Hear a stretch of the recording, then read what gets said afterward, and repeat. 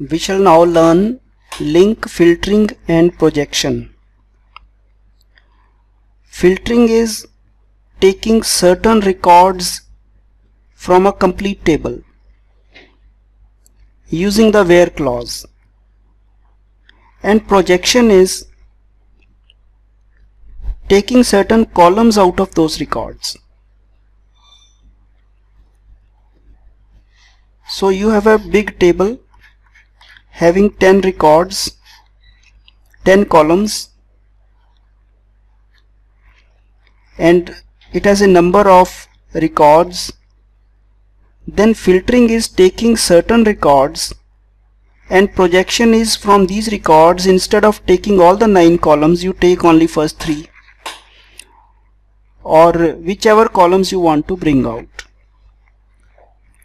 This can be done with LINQ easily. So the trick is to use the where clause like this, specify a lambda for the condition, and then do the projection. Select certain columns out of that. So let us see how it is done. So consider this screen. Here we have written only some part of the code. We created that string builder inside the getData function, and this is the query that we are writing. ls, that is the list, the data source, dot where, this is the type of collection, and this is the condition where amount exceeds 500. So this will do filtering. This is called filtering. And then putting a dot select. C order data is the collection type, because where is going to return you a C order data. And what is the end result? End result is a dynamic object created with x goes to new x dot invoice to x dot amount. So out of the entire columns of C order data, we are picking only invoice to and amount, and this the end result will be a collection of dynamic objects.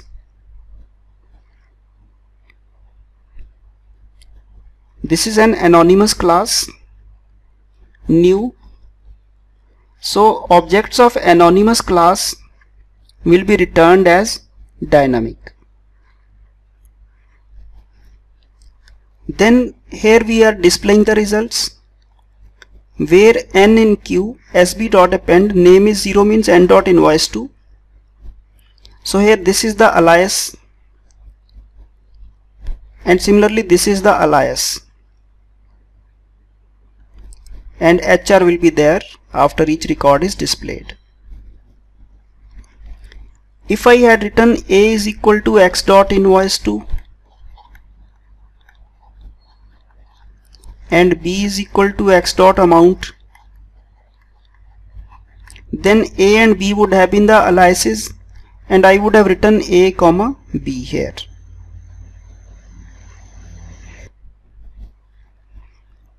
And this is the result that we can view. Name is equal to K1, amount is equal to 789, name is equal to K2, amount is equal to this. So this is the output that we can see. So the only tricky part is this select, which I can repeat here. Select is operating on the collection type of C order data, because where is returning C order data objects. All the columns are coming in where.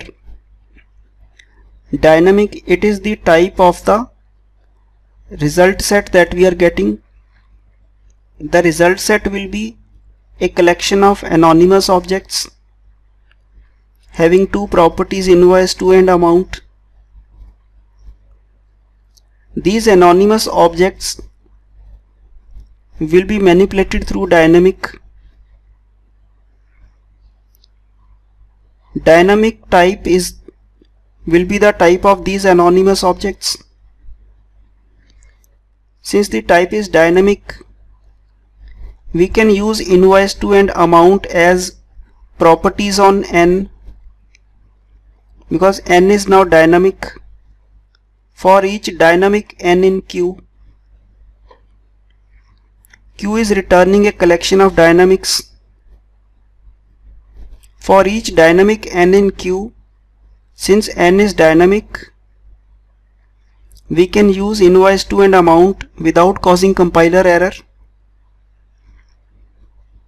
This compiles and the end result is this one.